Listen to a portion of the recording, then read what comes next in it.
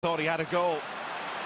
There's a long ball in, the two Cork defenders in each other's way. O'Gara to Bernard Brogan, and Brogan not going to miss from there.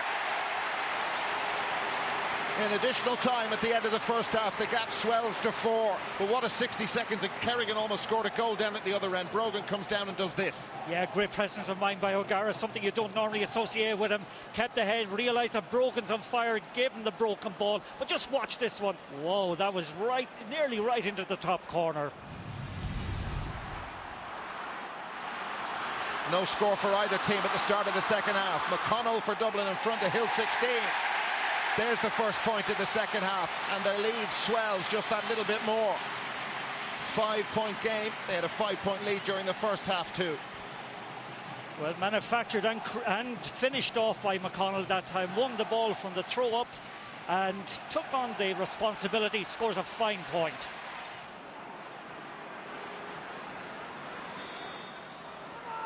Cork certainly using the hand pass. Are they overusing it? Pierce O'Neill. They've found goals hard to come by in this championship. The fewest of the 4 teams remaining in this championship. Here's Daniel Goulding. They badly need that point. And he's trying to lift those around him and the Cork followers here in Croke Park. Daniel Goulding. Yeah, it's taken 12 minutes to get the first score of the second half. Well taken with Daniel Goulding, considering some of the misses he's had up to now. That should give them a kick-start. Niall Corkery. That long ball in O'Gara has it. Cadigan there, it breaks for Owen O'Gara. Bernard Brogan there with it. He's had a terrible time shooting Owen O'Gara. Here's Bernard Brogan, the exact opposite of O'Gara in terms of shooting for points. And that's their reply to Cork's first point of the second half. And it's from who else but Bernard Brogan. You have a fair play to O'Gara once again. He realises that accuracy mightn't be his strongest suit. Gives it off to Bernard Brogan, who's on fire. Brogan does the rest. Kerrigan hasn't seen the ball hardly at all since the match restarted, but this is what he's capable of, Paul Kerrigan. Kerrigan still going, leaving Nolan in his wake. Now he runs, and there's a gap there, and Kerrigan is dragged back. And he punches the air to try and lift the other 14 Cork men around him. Goulding has to pop this over, no doubt or question about it. Well, a yellow card in the midst of all that for Ross McConnell. Both midfielders now on yellows. Daniel Goulding. It's got to go over. And it does, sailed over. Point number 9. Midway point in the second half. Paddy Kassan. There's a long one in towards Nicholas Murphy. Goal chance perhaps, and he's dragged down on a penalty. Ross McConnell giving the penalty away. And I think it's Colm O'Neill who was rugby tackled in there by Ross McConnell. Yeah, just been booked. Yeah, just watch it again. Takes him down, Ross McConnell, panicked a little bit. Forward, very clever in the circumstance. Just watch the forward kind of just moves into him, invites the tackle, and McConnell gives it away. This could really kickstart Cork's challenge as they bid to get back to the All-Ireland final. Goal for Cork. He sent Cluxton the wrong way. It's a brilliant penalty. They're all brilliant when you score them. Just watch it, just inside, hits the inside of the post. That was unstoppable, I would argue. A point between them. Eamon Fennell is going to be in for Dublin very shortly. Bernard Brogan, is he the man to lead Dublin to their first final in 15 years? Well, that is a big response from Dublin and from Bernard Brogan. He wants more crystal on the sideboard, it would appear. But the next score after the penalty is Dublin's. It's a 2-point game. The Dublin defensive system being tested again. How much do they trust it and believe in it?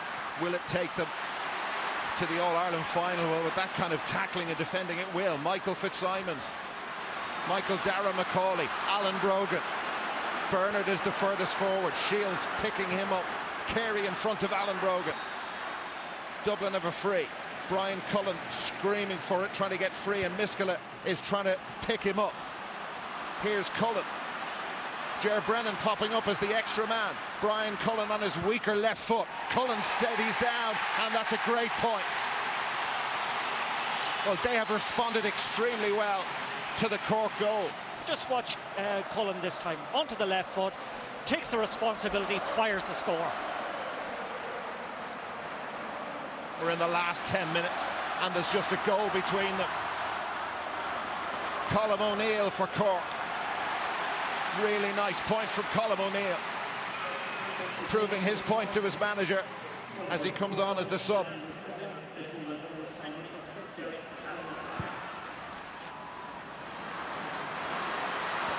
And that was a foul on Daniel Goulding by Michael Fitzsimons. The Dublin defensive discipline has got to be total.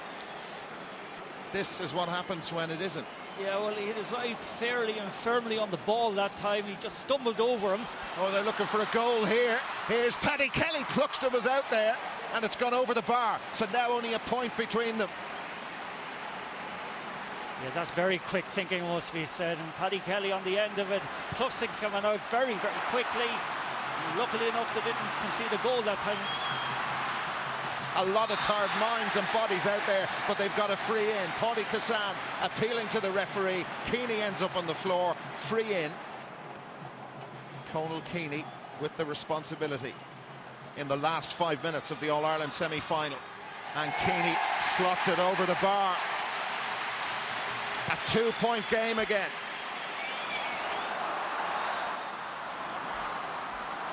Paddy Kelly getting on with it quickly.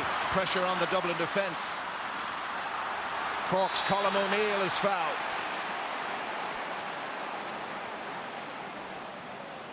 Point scoring opportunity coming up. Yeah, he goes down very easily there. Donnacha O'Connor of Cork to bring them back to within one. The whistle's awful again, and O'Connor has missed a couple of bad ones, but he slotted that one over. The big man for the big occasion.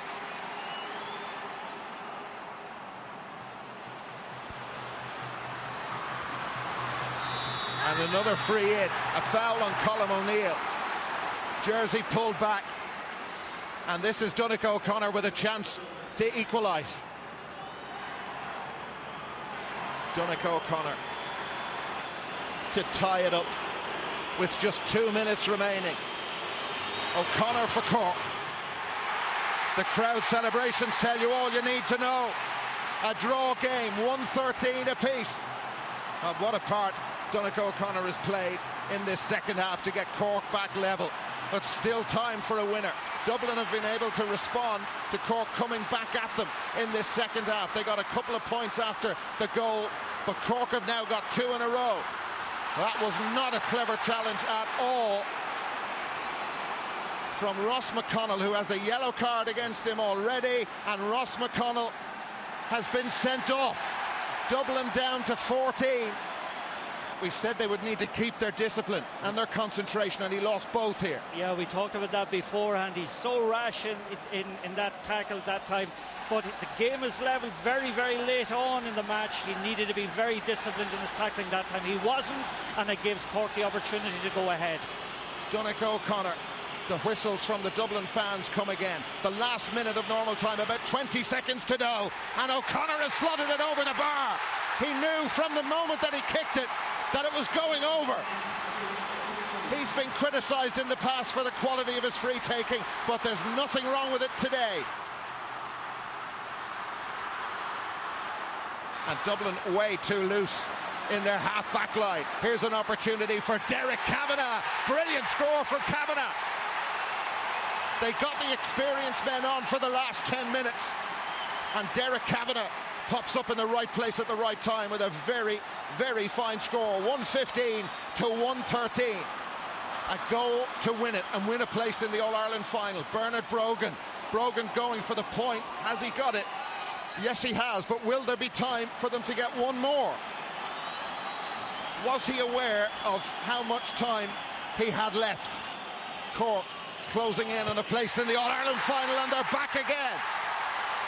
They will have the chance to put right the wrongs of 2009. Dublin have fallen short in yet another semi-final.